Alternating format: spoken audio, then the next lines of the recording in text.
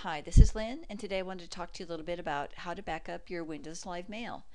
And Windows Live Mail is a free program from Microsoft. All you need is a Windows Live ID. If you have one and you already have a mail account, you can either look at your mail on the web or you can download for free Windows Live Mail program. To find that, it's part of the Windows Live Essentials suite of programs. Just go and Bing Windows Live Essentials and you can download Mail or any of the other programs that they have. And in order to back up your mail, you will need to use your desktop program. So let's take a look and get started and see how easy it is to do. You click the drop down in the upper left and we're going to export mail, and we'll say export email messages. Of course, we're in Windows Live Mail. Say next and browse, and you want to make a new folder. Make sure you want to make a new folder. I've tried selecting an existing folder, but they want a new one. So I'm going to say OK, and that's where it's going to go.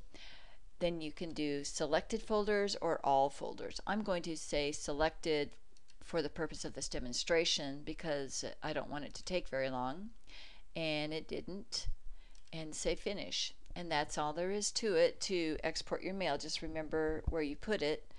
And then say your account got compromised and you don't have access to it anymore, then you can easily restore your mail to a new mail account. You wouldn't be able to use your old account. You'd have to set up a new one.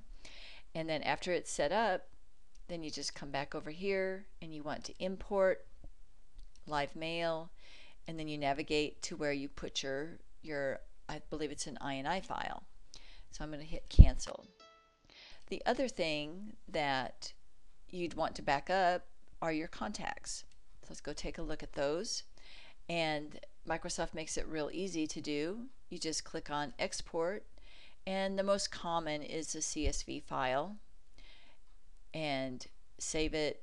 You can save it wherever you want. I'll just say to my desktop, and I'll say Lynn contacts January 12 and say save.